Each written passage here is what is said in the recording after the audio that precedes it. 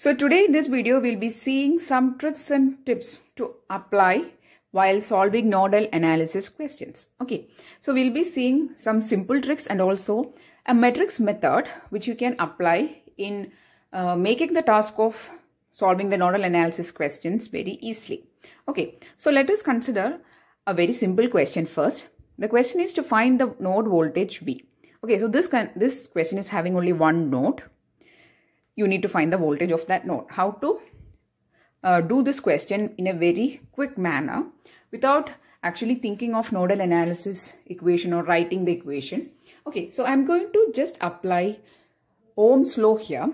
You know that Ohm's law, V is equal to I into R, right? So here V is a voltage which we need to find. I is the current.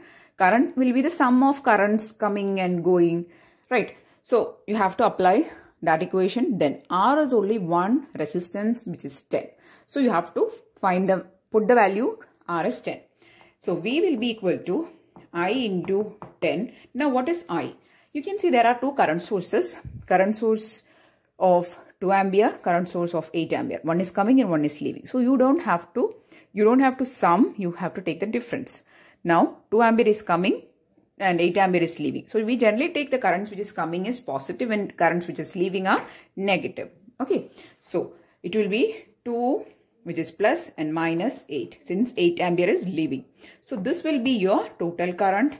So it is minus 6 into 10 which will be equal to minus 60 volt. So if the question is having only one node, you can apply these type of tricks very easily. You don't need to think about V by 10 or plus 2 plus 8. Likewise, you don't have to think, just apply Ohm's law. Okay, so since you need to find voltage and you have current and resistance, you can apply Ohm's law. Okay, next one, we are moving on to little bit complicated questions.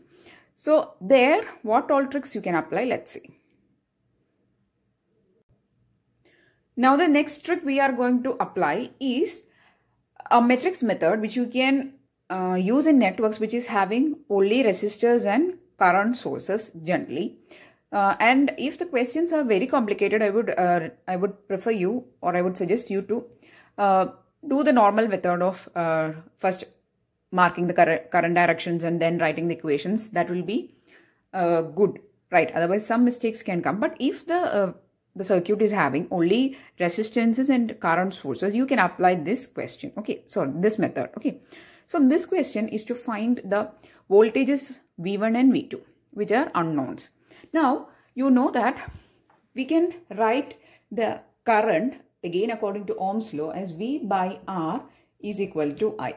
Now this equation we are going to form as a matrix to solve my equation V by R is equal to I, and I'm going to convert this to a matrix form and then use that matrix to solve for V1 and V2. So that is our idea. Okay, so first let's form a resistance matrix. Now how the resistance matrix needs to be formed, I'll tell you. So we are having two nodes, one with voltage V1, one with voltage V2. So for the node with voltage V1, which all resistors are connected to the node directly? There are two resistors connected to it with value 2 ohm and 2 ohm, right? So take 1 by 2 plus 1 by 2. Now why we are forming 1 by 2? Because we are going to write the form V by R or V into 1 by R. Or you can write it as 1 by R into V is equal to I, right? So that's why we are taking 1 by R. So that's why we are writing 1 by 2 plus 1 by 2. So here these two resistors are directly connected to it, to the node with voltage V1. So 1 by 2 plus 1 by 2. Now the next node for which we are going to write the equation is node with voltage V2. And these two nodes with V1 voltage and V2 voltage is sharing this 2 ohm resistance, right? So put a minus 1 by 2 here. Now why minus? Because they are sharing it. So there is a minus coming. Okay, again. So this into, I'll remove this.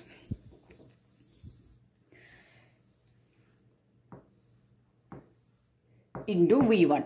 Okay, again we are going to form the equation for V2 node or the node with voltage V2, which all resistors are directly connected to it. That is 2 ohm and 8 ohm. So 1 by 2 plus 1 by 8, which I have written here. Then again, this 2 ohm is shared between these two nodes. So we'll put a minus 1 by 2 here also.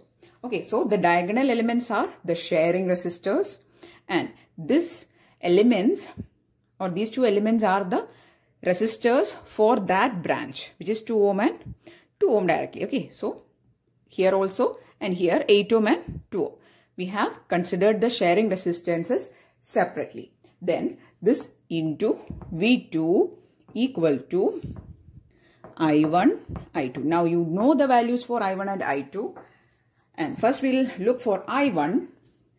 Let's look into the node with voltage V1. So which all currents are coming to the node? 2 ampere is coming to the node with voltage V1 and 4 ampere is leaving. So it is 2 since the current is coming, and since 4 ampere is leaving, 2 minus 4. Okay. 2 minus 4 is minus 2. Then let's look for I2.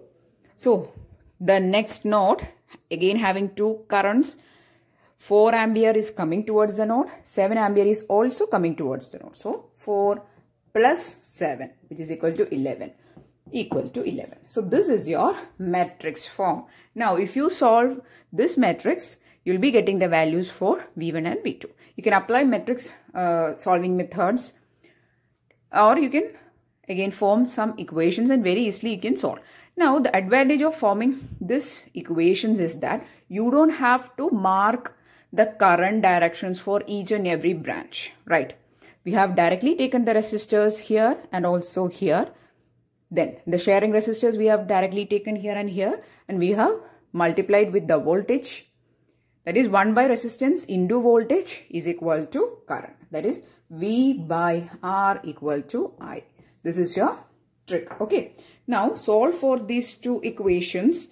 First form the equations and solve for it. The equations you will be getting by just doing the matrix multiplication. The equations you are getting is 2V1 minus V2 equal to minus 4. And the next equation you are getting is minus 4V1 plus 5V2 equal to 88. Okay. Just solve these two equations. You will be getting the values for V1 equal to 11.33 volt and V2 equal to 26.66 volt. Okay. Now, if you have doubt in this method, you can directly apply the you can directly apply the nodal analysis first by marking the direction of currents in all branches, then writing each equations, and then you can solve. Then also you will be getting the values is V1 equal to 11.33 and V2 equal to 26.66. The next question is this. You need to find what is the voltage V. Okay, so rather than considering the node in the beginning, first we will be considering these three as three various branches or three separate branches. And I'm going to write the current equations for these three branches individually, and then I'll be combining. Okay, let's see how the task is. Okay, so this branch, we are going to call it as I1 current is in that branch. And what will be that current? The current will be flowing from the positive terminal of the battery. So it will be 10 minus V by 2 is I1. I2 is directly given. It is 4 amperes, right?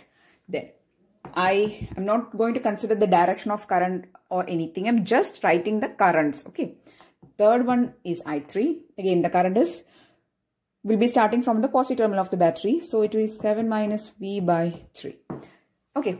So I've just not considered the direction of current from which branch to which branch or anything. I've just written the three currents. Now let's see how the current flowing is happening. So the current will be flowing from the positive terminal of the battery here and also from here. So these two currents, that is I1 and I3, is flowing towards the node, and very clearly it is seen that there is a current source. Downward direction means away from the node. So how can you write it? The equation form, or if you write KCL, you can write it as I1 plus I3 is equal to I2. I2 is directly given, which is 4 ampere, and I1 and I3 are in the form of equations.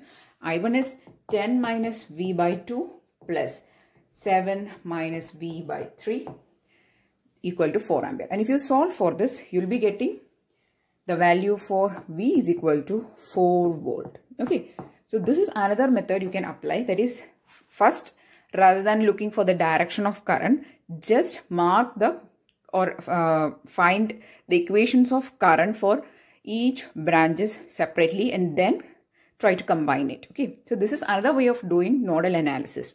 So generally what we do is, as I've said in the beginning, first we'll be marking the direction of currents in each and every branch, and then we'll be writing the equations as a whole. This is a simple question, but in bigger networks it is difficult.